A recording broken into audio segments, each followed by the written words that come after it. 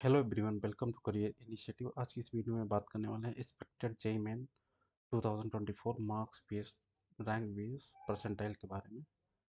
तो सबसे पहले बात करेंगे, अगर आपका स्कोर 286 से 290 के बीच में रहता है तो आपकी रैंक 19 से 12 जा सकती है। एंड परसेंटाइल की बात करें तो आपकी परसेंटाइल 99.9982 से 99.9989 जा सकती है।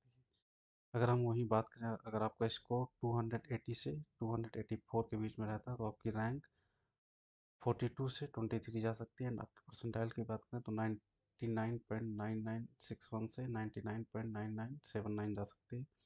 अगर वहीं आपका स्कोर 268 से 279 के बीच में रहता है तो आपकी रैंक 106 से 64 के बीच जा सकती है। परसेंटाइल की बात करें तो आपकी परसेंटाइल 99.9903 से 99.9941 जा सकती है। अगर वहीं बात करें, आपका स्कोर 250 से 266 के बीच में रहता है तो आपकी रैंक 524 से 108 के बीच में जा सकती है। परसेंटाइल की बात करें तो आपकी परसेंटाइल 99.9522 से 99.9901 जा सकते हैं। अगर वहीं आपका स्कोर 230 से 249 के बीच में रहता है तो आपकी रैंक 1385 से 546 के बीच में रहता है। एंड परसेंटाइल की बात करें तो आपकी परसेंटाइल जा सकती है 99.8638 से 99.9502। अब हम बात करते हैं, अगर आपका स्कोर 215 से 230 के बीच में रहता है तो आपकी रैंक 2798 से 1421 जा सकती है। एंड आपकी परसेंटाइल की बात करें तो 99.7452 से 99.8706 जा सकती है। अगर वहीं आप बात करें, अगर आपका स्कोर 200 से 214 के बीच में रहता है तो आपकी रैंक 4667 से 2863 जा सकते हैं। एंड परसेंटाइल की बात करें तो 99.5750 से 99.7393 जा सकती है। अगर आप बात करें, अगर आपका स्कोर 189 से 199 के बीच में रहता है तो आपकी रैंक 6664 से 4830 जा सकती है। एंड परसेंटाइल की बात करें तो 99.3931 से 99.5601 जा सकती है। अगर वहीं बात करें, अगर आपका स्कोर 175 से 188 के बीच में रहता है तो आपकी रैंक 10,746 से 7,152 जा सकती है। एंड आपकी परसेंटाइल 99.0215 से 99.3487 जा सकती है। अगर वहीं आपका स्कोर 160 से 174 के बीच में रहता है तो आपकी रैंक 16,163 से 11,018 जा सकता है। एंड आपकी परसेंटाइल 98 से 98.5282 से 98.9967 जा सकता है। 49 से 159 के बीच में रहता है तो आपकी रैंक 21,145 से 16,495 जा सकती है। आपकी परसेंटाइल की बात करें 98.0746 से 98.4908 जा सकती है। अगर वही आपका स्कोर 132 से 148 के बीच में रहता है तो आपकी रैंक 32,826 से 22,238 जा सकती। एंड आपकी परसेंटाइल 97.0109 से 97.9750 जा सकती है।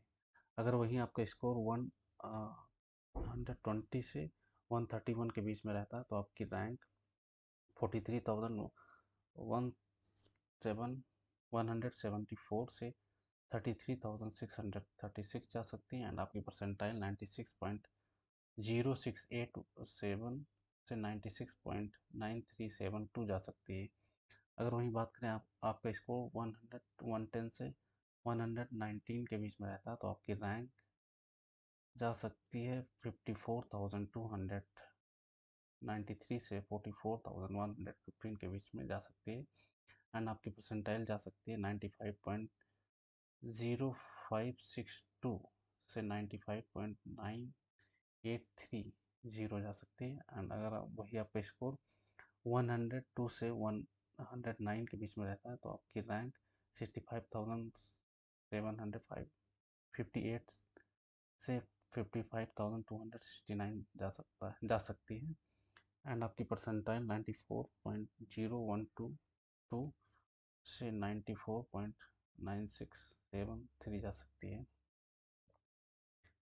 अब वहीं अगर हम बात करें, अब अगर आपका स्कोर 95 से 101 के बीच में रहता तो आपकी रैंक 76,260 से 66,999 जा सकती है।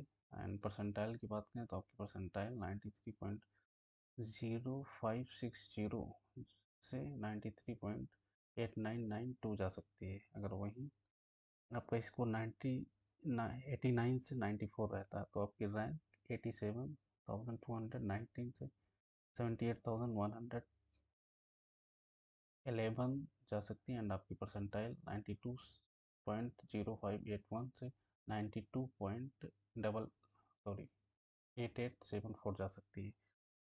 अगर वहीं आपका स्कोर 79 से 88 के बीच में रहता है तो आपकी रैंक 1,09,329 से 90,144 जा सकती है। आपका जो परसेंटाइल रहेगी वो आपकी परसेंटाइल 90 पॉइंट से 90 पॉइंट 0448 से 91.79117 रहे, मतलब जा सकती है। एंड आप अगर आपका स्कोर 62 से 87 के बीच में रहता है तो आपकी रैंक 16,000 सॉरी 1,69,540 से 92,303 जा सकती है। आपकी परसेंटाइल 84.5620 से 91.5951 जा सकती है। अगर वहीं आपका स्कोर 41 से 61 के बीच में रहता तो आपकी रैंक 3,26,517 से 1,73,239 के बीच में जाएगी रैंक। एंड परसेंटाइल आपकी 70.2683 से 84.2254 जा सकती है। अगर आपका स्कोर 1 से 40 के बीच में रहता तो आपकी रैंक 10,25,009 एंड से 3,34,080 जा सकती है। आपकी परसेंटाइल 6.6059 से 69.5797 के बीच में जा सकती है।